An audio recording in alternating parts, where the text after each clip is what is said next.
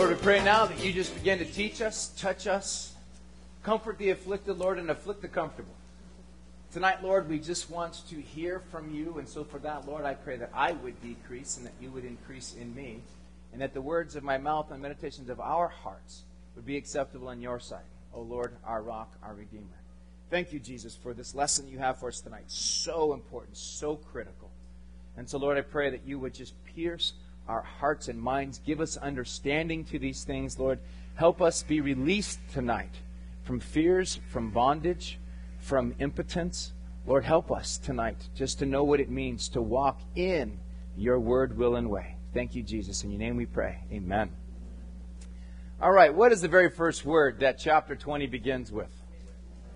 When. Would you underline that? Note that, circle that, do whatever you need to do, because what is the next two phrases or words right after it? When you go. And when you go where?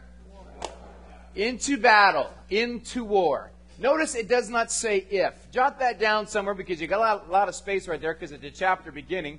Say, no, it does not say if. It does not say if you go to battle. It says what? When you go to battle. I love God. I love the fact that the God of the Bible, the God of the universe, the God who made us is a very practical God. Amen to that? He is not saying, sit down, contemplate, empty your mind, and visualize swirled peas, and you'll have, nothing there. He says in John 16:33, you know it. What does it say? In this world, you will have tribulations. In this world, you will have battles.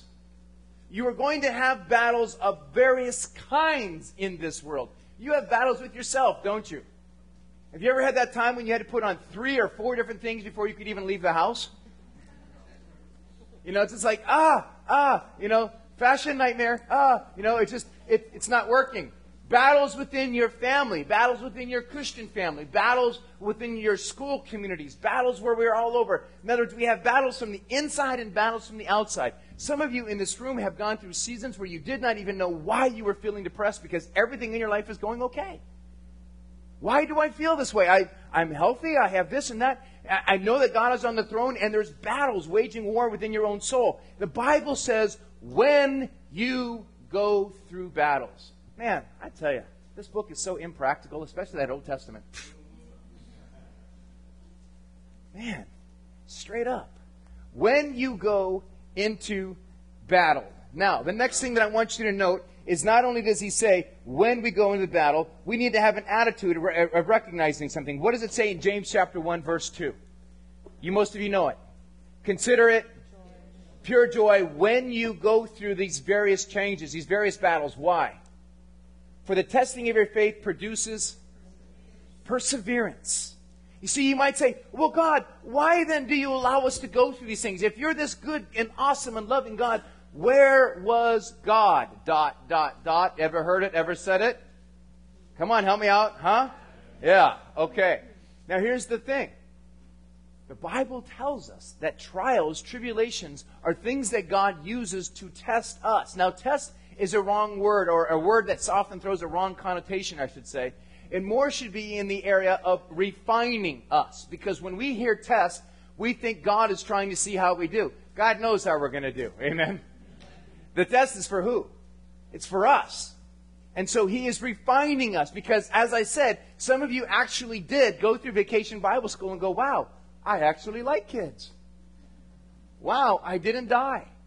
Some of you got on mission trips and you come back and you go, hey, I can do that at home. I don't need a passport. Bing, that's why I take you. You begin to start clicking in and going, wow, okay. The trials, the difficulties. You see, someone once said years ago, they said, Christians are a lot like tea bags. You only know how strong they are when they get put into hot water. And tonight, right now, you might be being tested and tried. Your patience. Maybe you've been falsely accused. Whatever it may be, where is your heart in this trial? Because this is what God says, that's what I'm watching. What I'm watching is, are you considering it pure joy when you are going through this various trial, knowing that the testing of your faith produces perseverance. And perseverance, proven character, and proven character, hope. It says in Romans, as he adds on to that. Are you following me? So, first thing we need to say is, wow, God says we have battles in this life. So when we go through them, should we act surprised? No. In fact, we should go, wow, took till 3 o'clock today. Amazing. We ought to already know. I have to be prepared for that. Recognize when you are saying, hey, here is the not just even a warning, but just a reality. This is a part of life. And these things make it grow. I mean, if there wasn't trials and tribulations, country music wouldn't have anything to sing about. Don't be knocking the country. I'm not really knocking it. Okay, maybe just a little. All right. But my wife has a song that she loves from Garth, and it's something about the rain, and because the rain, then he knows how to dance or something. And it's a nice song. You probably can fill in the blanks for me, but the point is that those difficult times really, really do help us enjoy the good times. Amen? If any of you in here have ever dealt with chronic pain, oh, it's a wonderful day when you don't have it. And some of you in here, you've had perfect health and you've had no idea on how you could just say thank you because you never really had it taken away from you.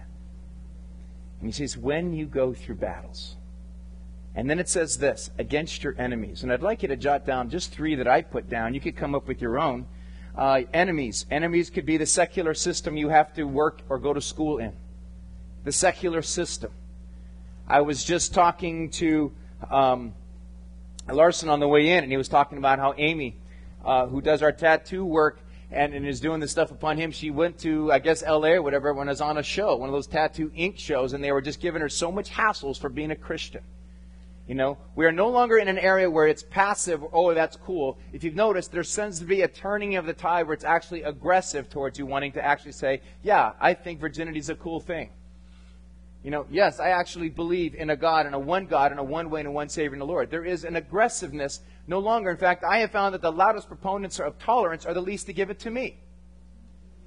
I'm not allowed to hold my view. My own senator, Akaka, writes me a letter when I share with him saying, hey, here's my view on HB 444. He writes back and says, we must fight for the equality of all faiths, creeds, beliefs, sexual orientation, so on and so forth, and not be discrimination. I'm sorry, sir. I thought you just said that we should allow for my belief, because my belief should be included in there. And why is my belief called discrimination rather than an opinion? Are you following me? You see, folks, we're going to recognize that we are going to have enemies. In fact, I will tell you this right now, this bold. If you do not have enemies, you are probably not walking the Christian walk faithfully. Because light and dark do not coexist. And so if you're just blending with everybody, then you are not letting your light so shine. Because when the light is shining, it's a wonderful enhancement, but sometimes it really blinds when someone's looking in the wrong direction with it. So the first thing would be our secular system. The next thing that I put down is against your enemies, and I actually went ahead and put down in church. It's amazing how many times within churches there's different views on this denomination, on that, so on and so forth. So we're going to talk about that in the end, as well as individuals within the church. And then the third thing that I put down there as far as our enemies, self. As I said, I think sometimes our self. Because here's what I think. This is what I put down here. I have observed that our society, we have a huge propensity to size up things all the time. You ever notice that? We're sizing up. I mean, literally, when somebody comes in like, ooh, that's a big guy.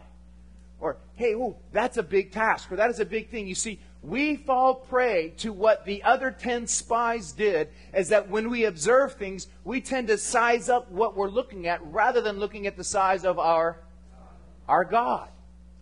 And so the very first thing he's saying is, number one, battles are a part of life. If you're living and breathing, you have battles. If you have no battles, there's probably 6 feet of dirt on top of you. Okay? Battles are a part of life. Look at me for a second. Ups and downs and ups and downs and ups and downs. Now, raise your hand, all of you guys, you tripler and all you medical people. Raise your hand. Come on here, I can see all my meds out here. Okay. Isn't this, in fact, the good sign rather than this one? Last time I checked, this is the winner. Winner, winner, winner. Oh, Lord. Oh, Lord. You're alive. The question is, are you growing? Because an experience isn't what happens to you. It's what you choose to do with that experience. It's either going to make you bitter or better. And Christian, tonight, I want you to hear this sermon and say, Lord, I hear. I'm getting it. I want to become better. when I face battles and I face enemies of multiple kinds. You see, it's very important because he goes on to say this. Notice, yes, I have not even finished verse 1. I have not finished the first sentence of verse 1. When you go out to battle against your enemies and see horses and chariots and people more numerous than you. Would you jot that down or take note of that? More numerous than you. When you see horses and chariots. Somebody translate that for me in their times to our times. Yeah, planes, tanks, battalions. When you see horses and chariots, when you're a standing foot soldier and a guy with a little sword or a little stick of a spear, and a guy is riding on you in a huge chariot coming at you, that's scary. Very scary. Charlton Heston said one of the scariest things he ever did in his entire acting career was Ben-Hur. He said being in those chariots and around those chariots and those horses and the force that was in them, the thunder on the ground, he said it was frightening. He says he didn't have to act too hard in those scenes. It was really scary. And he says, when you see these horses and chariots, and then I love this line, and I really think this speaks to us tonight, more numerous than you. Would you just write over that in the fine print, peer pressure? When you find yourself sitting in the circle, standing at the water cooler, and the enemies, the secular system, the view, the opinion, peer pressure, more numerous than you, he's about to tell us what to do. Amen? Oh, this is so irrelevant, I swear. When we find ourselves in the peer pressure of an army, of a view, an opinion, something more numerous than us, what does he say? Highlight it in yellow. What does he say? Do not be afraid. Now, do not be afraid. Now, praise God that he's not just going to leave us there and just tell us what to do. As I said on Sunday, the thing I love about the Bible is it not just tells me what, but how, when, and where.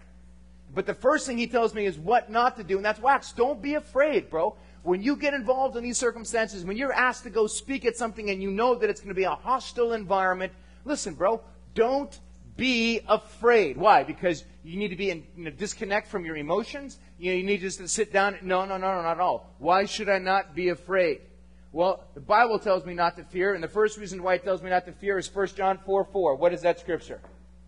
He who is in me is greater than he who is in the world. Jot that down on the margins there. 1 John 4:4. He who is in us as Christians is greater than he who is in the world. Meaning, Satan is not the co-adversary with God. Satan is a created being.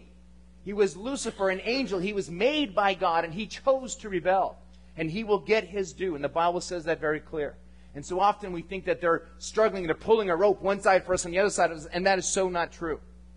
God is large and he's large and in charge. That's what makes God God. It's not his name, it's his job description. So he says, listen, don't be afraid, because God, the creator of the universe, who chose to dwell within us because we have allowed him to tabernacle in us because we asked for forgiveness. We asked that he would come in and cleanse our lives. He will not force himself on anyone, but tonight if you ask him, he will come and he will dwell. And the Spirit of God who dwells in you is greater than any spirit, any funk out there. As I've told you before, when I've been in demon possession situations and the demon possessed, whether it be a witch doctor or whether it be a person who we were working on an exorcism with, yes, those things happen. And when he started threatening me and saying, I'm going to, I'm saying, you ain't going to do nothing. You and I both know what the book says. You see, they love to operate on fear. Fear. What is fear? Jot it down somewhere. We got rooms. F-E-A-R. Fear stands for false evidence appearing real. False evidence appearing real. You're looking at the chariots, Wax. You're looking at the numbers more numerous than you. That's false evidence. You see, they came back, the 10 spies, and said, those guys are huge. We're like grasshoppers. Yeah. But God, on the other hand, can you imagine that? Just the irony of that whole thing? Okay, this can't even be anywhere in the scenario. But just think of it.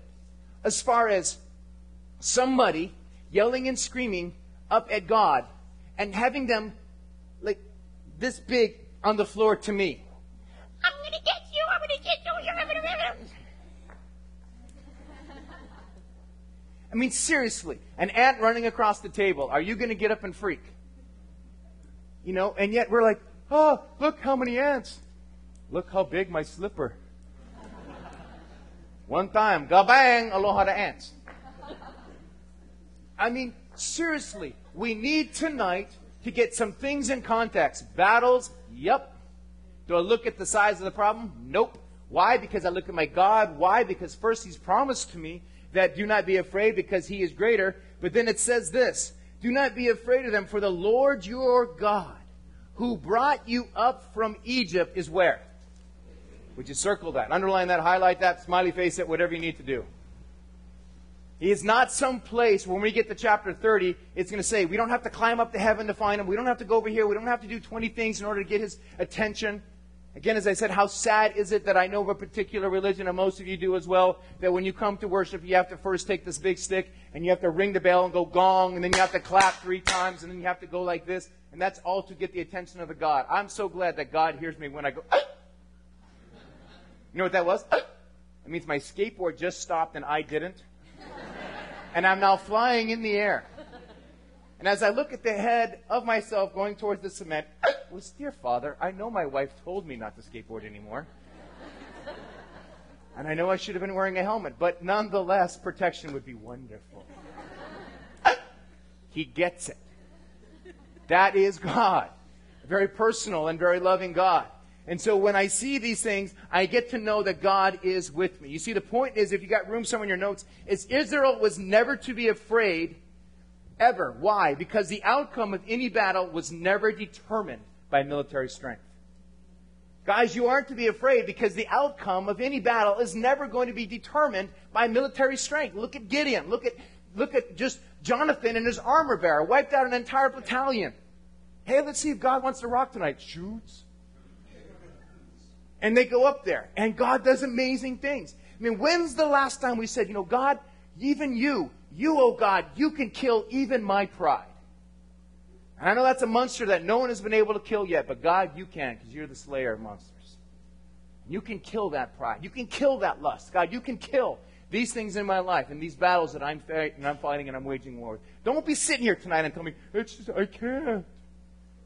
No, you can't, but God can. The question is, have you let go so that God can take it and deal with it? That's the question where we're at tonight. You see, turn to Isaiah with me if you would. Go to Isaiah chapter 31. Join me at verse 1. Isaiah 31:1.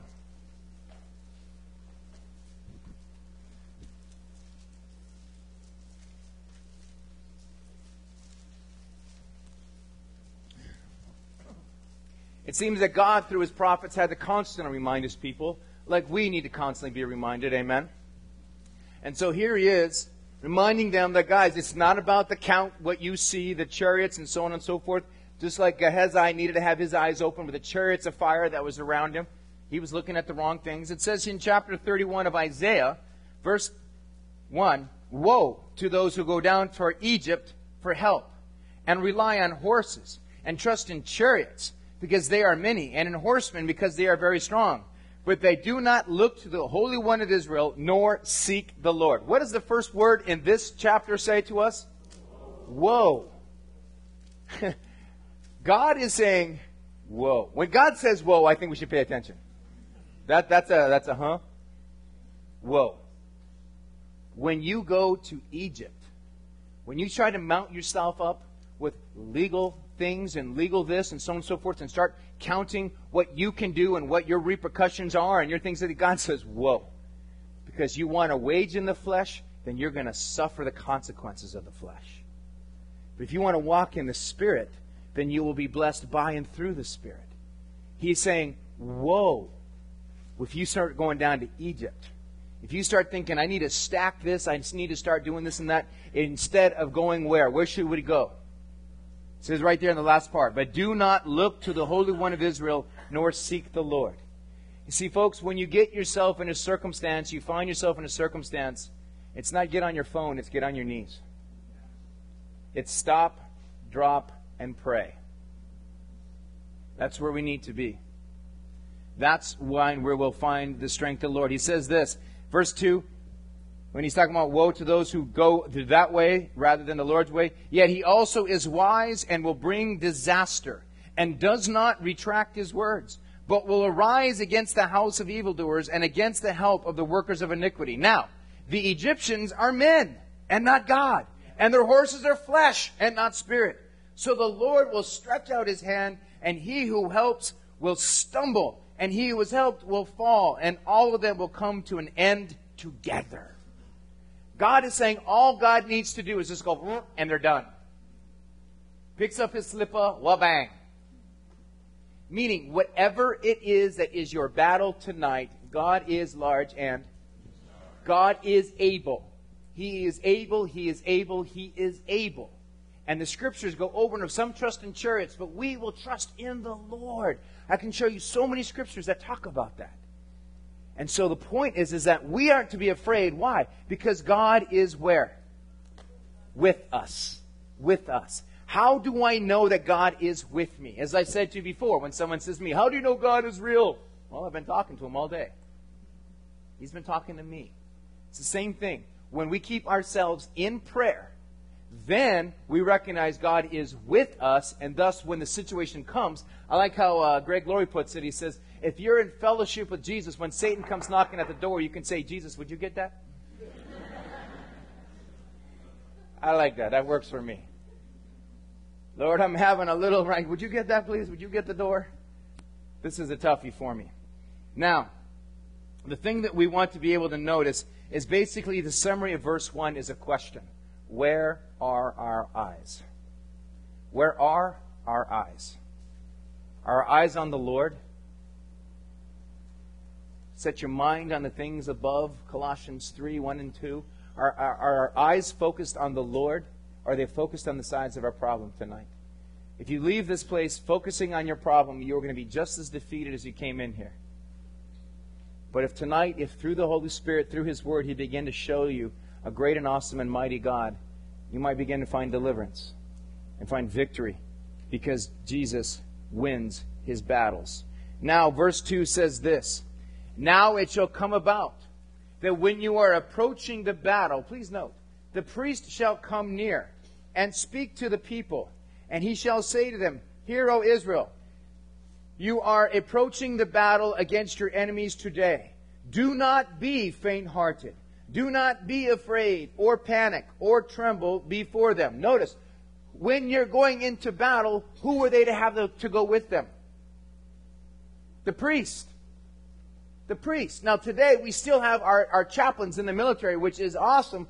But, that does today also have a very eclectic expression of every view and faith that's out there. But nonetheless, I know that my buddy Gary on Molokai, who was serving as a pastor after 9/11, he was moved and said, hey, I'm taking what God has given me. And he signed up in the army, and he spent 2 tours already in Iraq. Because he is there to be with them. Because you see, the priests were to be a representation to the people that God is with them. Now, we have heard a gazillion times in this Old Testament passage as we've gone through, who are the priests? 2 Peter, you are the priesthood of the believers. So that means God has strategically placed you where you work, where you go to school, so that there may be priests among the people to remind them that God is with them. Did we do our duty today? You see, on Sunday, I challenged us to pray that God would give us just one person in this month, one person that we could share the gospel with to the point that they would become a Christian, they would become saved, and we would disciple them into maturity. And if we just did that, we saw the amazing fruit that would happen from that. Did we do our duty today? Did we look around and say, Lord, is it this person? Is it this person? Did we just throw out hooks to see if we could find an engaging conversation? Drew is at my house working right now, trying to get some things done, trying to actually get some progress done in my house. And yesterday, a couple of Mormons came by. And they began to engage. They were sorry that they did. Because Drew, fresh off a Sunday sermon, was like, well, great, I will tell you. Now, who's Jesus? And da-da-da. And pretty soon, there's the two guys, and the one guy started talking with him, and he could recognize he was going, The other guy comes, and then Drew starts talking, and they're like, hey, you know what? You look like you're busy. We got to go by. But you know what? We just, after he came in and he shared that with me, I just prayed. I said, Lord, I just pray that just a little bit was rattled to the point that they would say, do we really know what we know? Yeah. Because again, are we willing to do for the truth what cults are doing for an untruth, for a lie? Amen. You see, we need to ask ourselves, where are we living out our lives? And so it says here, the priest shall come near and speak to the people. And what are the priests supposed to say? What are we the people supposed to be? Hey guys, don't be afraid. Don't panic. Don't be faint-hearted. Don't tremble. You see, the priests were to let them know two things. One, that God's presence was there and he was to encourage them about God's ability. When you've got a friend at the water cooler and talking about their marriage coming to a fault, and you just say, can I pray with you? Hey, you just found out that you have cancer. Can I pray with you? Hey, can I bring the authority, the presence, the power of God into your life and tell you about it? Let's just go back to the beginning of this book. Just go to chapter 1. Chapter 1, verse 20. Chapter 1, verse 20. Or 30, excuse me. Chapter 1, verse 30. In the very beginning when he starts, it says, the Lord your God who goes before you will himself fight on your behalf, just as he did for you in Egypt before your eyes. And in the wilderness, how the Lord God carried you, just as a man carries his son, all the way which you have walked until you come to this place. Isn't that awesome? We need to be reminded that God says, hey, I will fight for you and I will even carry you. Why don't you just go to chapter 3, verse 22. Chapter 3, verse 22. Do not fear them, for the Lord your God is the one, what? Fighting for you. Do not be afraid. The battle. The Lord is fighting. And now, here's the situation that I'd like you to understand. Let me have your attention this way, please. There is a phrase in the Scripture that a lot of people do not understand because we put it in our colloquialism. The phrase is, the battle belongs to the Lord. And it is in several Scriptures. And tonight, as we're looking at battles, it says, I'm standing here in front of you tonight saying it's his fight. If you give it to him, if you say, hey, Satan, Jesus is getting the door. He's taking that fight. He's taking care of it. The battle belongs to the Lord. But here's the thing. When we hear that phrase, we think that it's saying that it's God's fight. No, it's beyond that. What it is, it's the phrase that if Johnny and I were fighting and we started doing a boxing and we're like boom, boom, boom, boom, pretty soon there would be one person knocked out and all of a sudden then they would come and they'd say the battle belongs to, you're supposed to say Johnny. Yeah. Okay, they say that to this day. They say, and the battle belongs to, it's meaning the victor. Isn't that awesome? Not only is it God's fight, but he's the victor. So can we please just get out of the way? Can we please get out of the way? You see, it would be for us to say, no, I'm good. I'm going to stay in there. And when I got Holyfield right there going, tag me. Tag me. I'm ready. I'll come in. I'll take care of that punk. He's gone. He's gone. Are we going to say, yes, Lord, I'm going to tag you. You come in because you will bring forth victory. My job is to break apart the fear, F-E-A-R, false evidence appearing real. Why? Verse 4 tells me again, for the Lord your God is the one who goes, what? Circle that, with you, and will fight, what's it say? For you, against your enemies too. Okay. Now, you might tonight, whether it's your first time or been here since we started the Bible study, going, okay, we got it. All right, cool. Move on. Really? Really? Because my counseling load doesn't seem to reflect that. And the pastors and the staff and the things and the trials and tribulations that are going on. Really? Do we really understand what it means to say, God, you rock? And I'm not to be afraid because you are the one that fights for me. You're the one that saves me. And if God can save me, he can do anything. Amen? If God can save me, he can do anything. And you see, we need to put this message to practice in our lives. For the Lord your God, verse 4, is the one who goes with you to fight for you against your enemies and to save you. Now, next thing, it says this. First the priests go out, then the officials. We have two different things. We got the priest and then the officers. It says, then the officers also shall speak to the people, saying, who is the man who has built a new house and is not dedicated to it? Let him depart and return to his house, lest he die in the battle, and another man dedicate it. And who is the man that has planted a vineyard and has not begun to use its fruit? Let him depart and return to his house, lest he die in the battle, and another man begin to use the fruit. And who is the man who is engaged to a woman and has not married her? Let him depart and return to his house, lest he die in battle, and another man marry her. Then the officers shall speak further to the people, and they shall say, who is the man that is afraid and faint-hearted? Let him depart and return to his house, so that he might not make his brother's hearts melt like his heart. Verse 9. And it shall come about that when the officers have finished speaking to the people, they shall appoint commanders of the armies and the heads of the people. Very, very important. 4 things we're going to jot down in these scriptures. Number 1, we have battles, but When we go into battle, it is important that we go with qualified fighters. God says, hey, battles are a part of life. But when you're going into these battles, it is critical. It is important that you go in with qualified fighters. And for that reason, He gives us 4 or 5, depending on how you look at it tonight, different criteria where these people are supposed to go home. You're supposed to go home if you fill in these categories. Why? Well, let me just jump ahead and tell you, and then we'll work it through. Because the real question is, where's your head and where's your heart? A half-hearted, half-minded, double-minded individual is worth nothing in a firefight.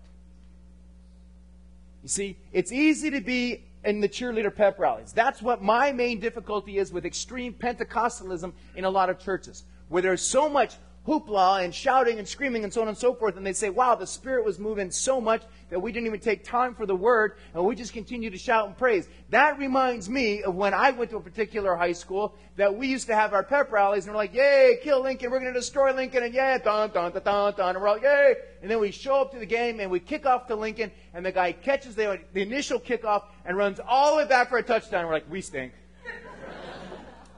One of those seasons again. Oh, we're just a bunch of losers. You know what I mean? What happened to the pep rally? When you got no substance, you got a lot of fluff, but no stuff. In the firefight, you're the runner. You're the runner. Amen? Am I making sense? And so God is saying, hey, listen. There are criteria here that you might be sitting here tonight and going, yeah, I agree. You'll go, right on. Woo! But do you fall into these categories? You see, He starts saying we need to have qualified people. What you need to note is that the most qualified people were not always the most gifted. Write that down. Nothing here is talking about gifting. In God's economy, the most qualified are not the most gifted. They're the most committed. I will take a new believer who does not know much of the Scriptures at all, but says, hey, Lord, take my life. If you need to slay me, but let's just go do something. I will take that person far beyond someone who's a 20-year deacon who's a butt sitter. Any time, any day, I'd rather go with someone who says, I'm committed to God because I know that God is committed to me. He died on a cross. He hung on a cross. Nails didn't hold him up there. His love did.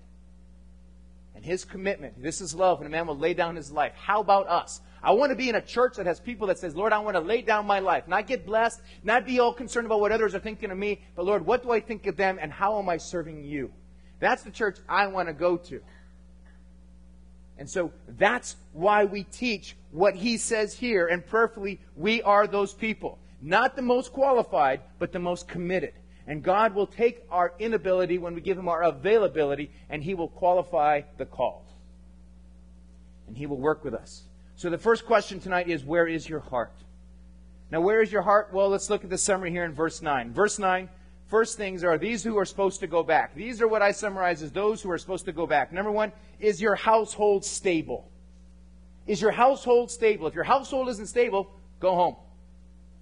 When He means coming into the battle, He says, first things first, you can't be out running around this if you have your own house, if you haven't even finished this, you haven't dedicated this, or things you have not yet done that God has told you to do in your home, then get on it. If He says reconcile, reconcile. If He says, hey, you need to start working on submission to your husband, start to me. If you need to start loving your wife as Christ loved the church and humble yourself as He did on a cross, then get on it. Make sure what it needs to be dedicated, meaning your heart. He says, if your house hasn't been dedicated yet, go back. Well, let's dedicate our lives to being Christ-like in the home. Amen? That's what He says. Let's quit fooling ourselves. Let's quit being double standard, double-minded, and letting the world mock us because we are the hypocrites. Let's start going, okay, Lord, my house isn't work. If it isn't stable, I need to go on it. Next thing says, is the work of your hands thriving? Is the work of your hands. In other words, you start things, but you never even finished it. Oh my gosh, are we filled with that kind of mentality today? All kinds of folks who sign up for things and then never show up or never finish, or they start something and they start Bible studies. It's amazing how many Bible studies start with 25 and end with 9. It's amazing to us. We just already counted the attrition level. I'm sorry, but we do. Someone says, hey man, I have 30 people, I need to have a new place. I don't know, give it 4 weeks. After the attrition level, then we'll figure out. Because after 4 weeks, you're going to start seeing the folks, well, I just kind of got busy. I want to go to the study, but I'm just too busy. Toobusy. Totally overoccupied, being under Satan's yoke. Am I free to be? shaped and molded and dedicated to the Lord? Or am I bound by the kingdom of thingdom? See, is the work of your hands thriving? How about this one? Is your marriage healthy? Is your marriage healthy? Because you need to be focusing on that.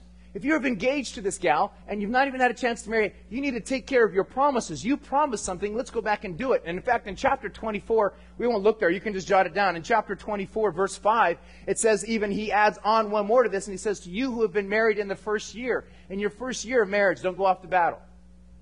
And it's amazing how many of you in this room whom I have married, and how many of you have found yourselves in, again, such busyness rather than being about His business, and that is taking care of your wife. Loving on her, pouring into her, making her feel the cherished gift that she is from God. That's what God says. He says, listen, don't be running off into battle and start opening a new business and starting a new thing in here and getting involved in 20 different ministries and just, no. You just got married. First things first, let's be dedicated to what God has given to you. Why? Because faithful with little is. And some of you are wondering why things are floundering. The Lord is saying, hey, let's start before we go off into other battles. Let's start by keeping our word on the things He's already called us to do. Amen, church? One more. If you notice, He talks about the household, the work, and then the marriage. And then the last one, verses 8 and 9, is your heart full of faith? Is your heart full of faith? He says, listen, if you're afraid, go, because that's cancer. That just spreads. If your heart is full of faith, full of fear, you are not going to be being a blessing. Now, when I'm talking about go, I'm not saying get out of this church, you got no business here. Not at all. That is not what this pastor is saying. What I'm saying is that we need to go and get right on the priorities first. Are you hearing me? And so tonight, if you are one who is afraid, then during our afterglow time, come on up to one of the pastors or some of the counselors that are on the side and say, hey, I want God to help me with my fear problems, the false evidence appearing real, and da-da-da-da. And I want to be a person who believes that God can and do these things, and I don't know why. I'm terrified at night. I don't know why I'm terrified of this or that. I want God to heal me by revealing to me that His presence is there and He is all I need. That is what I'm talking about. You see, if a man here tonight does not have his family where it needs to be, he needs to tend to that first. If he doesn't have a job and he wants others to be supporting him, he should get a job and succeed in that first. If a man has a lousy marriage, he shouldn't be taking on further ministry. And if a man is full of fear, he shouldn't try to hide behind ministry or missions. That's what he's saying. Before we start taking on new battles and going to new places, let's make sure first things first, we've done what we're supposed to do. Amen? Amen. Thank you for letting me be so bold and so straightforward, because this is what God wants us to be. Now, verse 10, he says this. Now, if you are a qualified fighter because you are committed, and you now join the team, we step into the battle before the firefight. Verse 10 says this. When you approach a city to fight against it, you shall offer it terms of peace. Just as he did with Nineveh. Hey, Jonah was told to go through and say, hey guys, in 30 days destruction comes, repent. God is not a God who is this malicious reactor. And people say, well, why would God go out and destroy? Because it was consequences of them rebelling against God. God did not do any ethnic cleansing whatsoever. It was an ideology, meaning rebellion. They chose their gods and did not want to listen to the one true God. You were to come and approach a city and give it peace. In fact, jot down Ezekiel 33:11 and turn there with me if you would. Ezekiel 33:11. Ezekiel 33:11.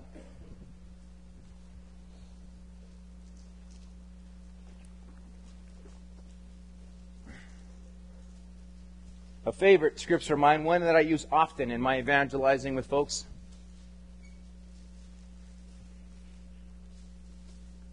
It says this. He says, I take no delight. I would encourage you to underline, I take no delight in the death of the wicked. Rather, that they would turn from their evil ways and live. Notice he says again, turn back and live. Why then, oh why will you die? Do you hear the heart of God there? I don't want to spank, I want to bless. But I am also a holy and just and righteous God, and so I cannot turn my eye, a blind eye, to compromise. There is no white lie to God. It's a lie or it's truth. And so he is saying, hey, listen, right is right and wrong is wrong. And so I take no delight in the death of the wicked. Rather that they would turn. Turn from your evil ways and live. Why then, oh why will you die?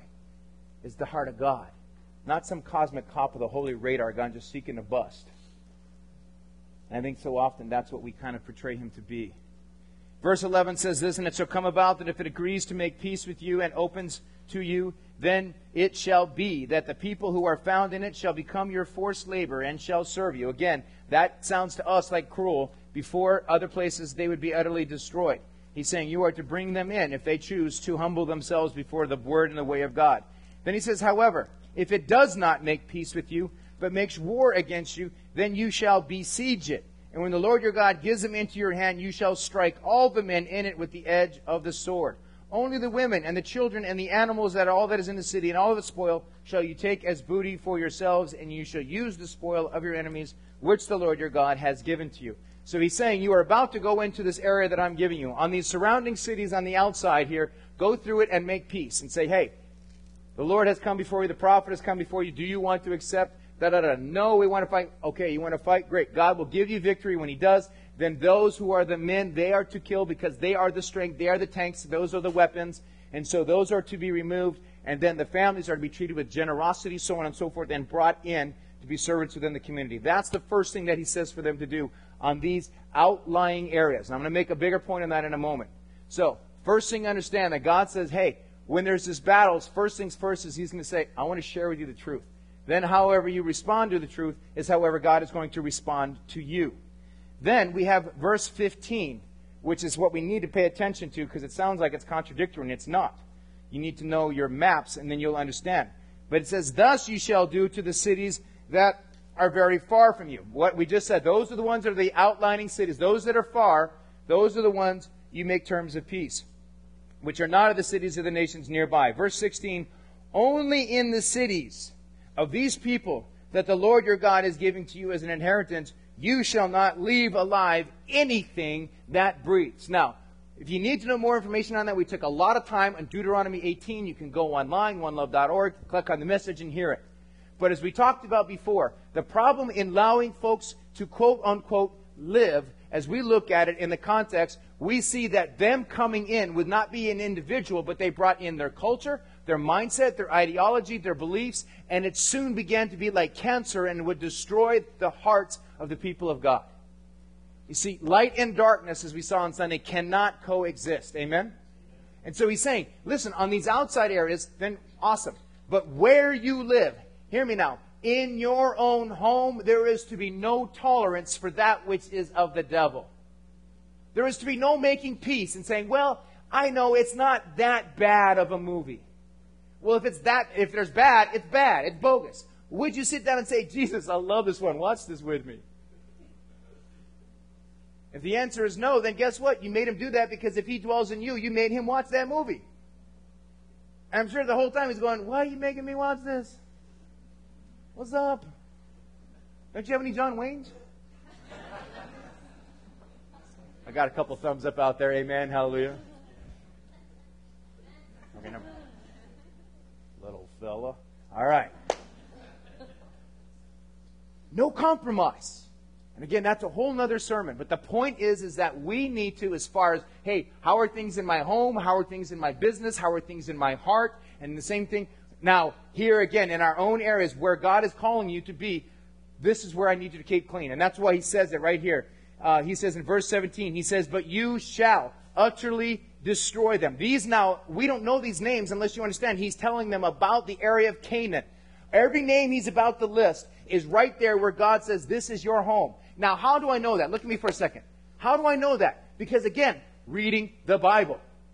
In Genesis chapter 15 is where we know God has given the land to Abraham. Abraham and his descendants are living there. Then we have a famine and they leave. And as they leave, then these other folks have come in because God is blessing them, because Joseph and they're having everybody in Gershon and they're having a great time down there near Egypt as God is blessing them. So these individuals come in. They are told, hey, this is not for you. This is what God has. They're tough. We're here. That our gods will take care of us. They've been given things and they've been told, hey, this is not for you. You need to leave. You need to go. And they're saying, no, this is us. We'll fight for it. This is now the consequences of their rebellion. So now he says this, but you shall, verse 17, utterly destroy them. The Hittite and the Amorite and the Canaanite and the Pezerite and the Hivite and the Overbite and the Jebusite. And the Lord your God has commanded you. Take care of all of them. Why? Verse 18 again. In order that. Box that out. Put a box around that. In order that they may not teach you to do according to all their detestable things, which they have done to their gods, so that you would sin against the Lord your God. Church, I'm just going to say it again. We grow to resemble our environments. Amen? We grow to resemble our environments. You cannot think that you can stick around an environment and not have it have an impact on you. Haven't you found it interesting that even here now 3 times in the last 6 months or so in Hawaii, someone has been now stabbed trying to break up a fight? We got the one man who was beaten to the point that he died, the elderly gentleman, just walking the streets of Waikiki.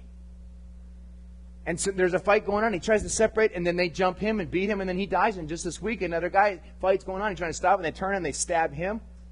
Folks, again, these types of things, trying to do a good thing, but when you're in the wrong places with the wrong people, the wrong attitude, those kinds of things happen. No one is going to stab you here tonight in the house of the Lord. You see, we need to recognize what are our environments. What are we placing ourselves around? Amen? Very, very important.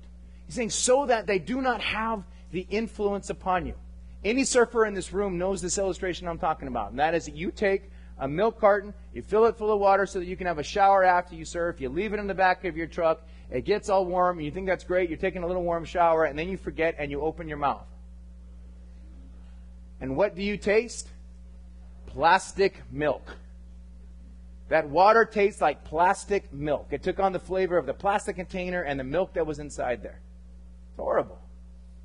And the only thing worse than that is when folks from the southern origin come out here and start talking pidgin. Y'all gonna do the kind? I mean, we're just like, oh. But, you know, the reverse is true too, you know. Get the local folk who are trying to talk, you know, perfect English in court. Oh, that's right, you're on a ship. I was hiding, parked on the side when I noticed his excessive rate of fastness. And,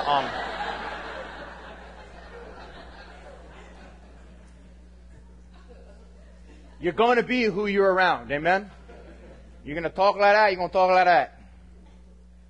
So now, he says, guys, in this world we're going to have battles.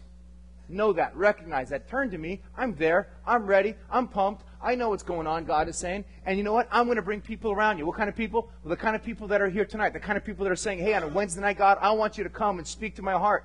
I'm going to let you use that little Portuguese haole and let him just speak to my heart and begin to say, hey, there's things in my life that need to be corrected and need to be prepared, and things I need to take business with. Things that I need to say is okay. Things I need to kill. That I need to cut off this relationship. I need to cut off this compromise in my life because it's killing me. It's killing my joy. It's killing my passion. It's killing my fruit.